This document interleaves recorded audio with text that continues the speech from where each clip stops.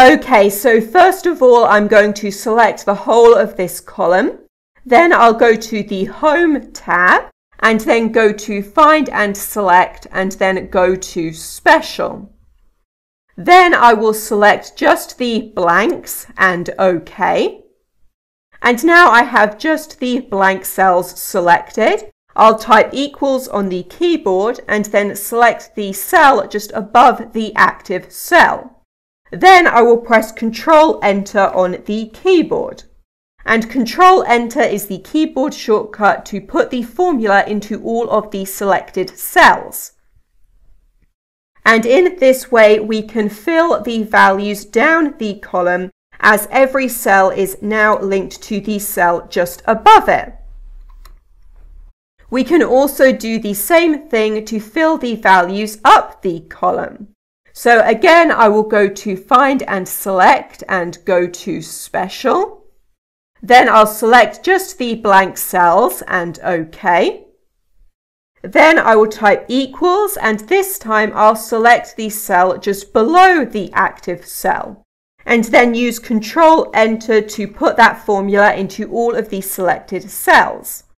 And this time the values are filling up the column as every cell is linked to the cell just below it. Now this method works really well, but it is not dynamic. If I delete these values here, then it stops working. If you need for it to be dynamic, then there's another method that you can use, and this involves using the if function. And my logical test will be if this value here is equal to A in quotation marks, as I am using A as a placeholder. But whatever your values are, you will need to adjust the logical test so that it will work for you. Now, if the value is true, I want it to copy the value in the cell just above. And if the value is false, I want it to copy the value in the cell to the side. And then close brackets and enter. And I will drag this formula down. Then I will go to the autofill options and change it to fill without formatting to make it easier for us to see.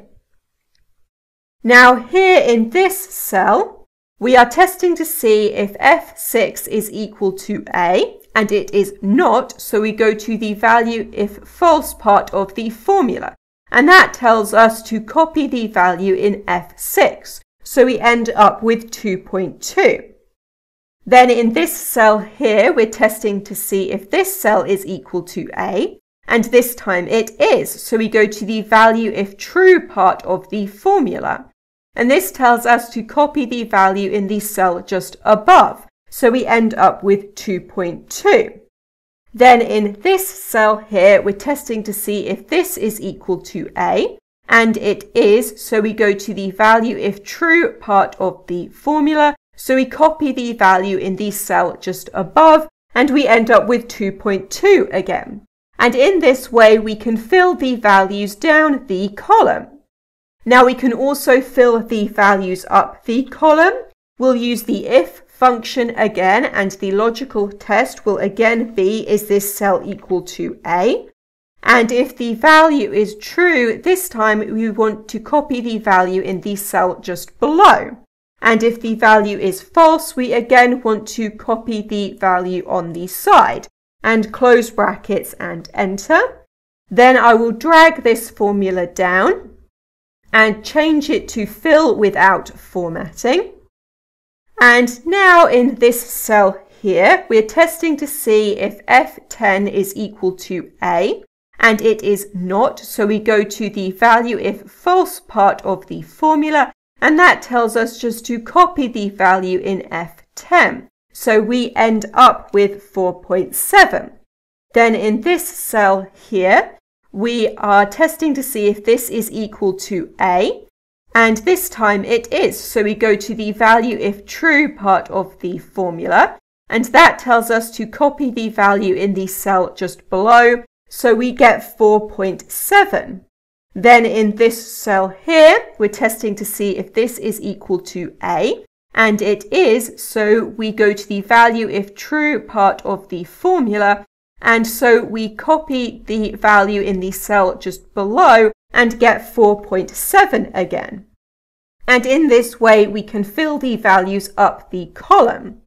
And this time if I change the value here, the formulas update and we get 2.2 going all the way down and 6.4 going all the way up. Okay, so in this video I have shown you how to use formulas to fill values down a column or fill values up a column in Excel, and that is everything.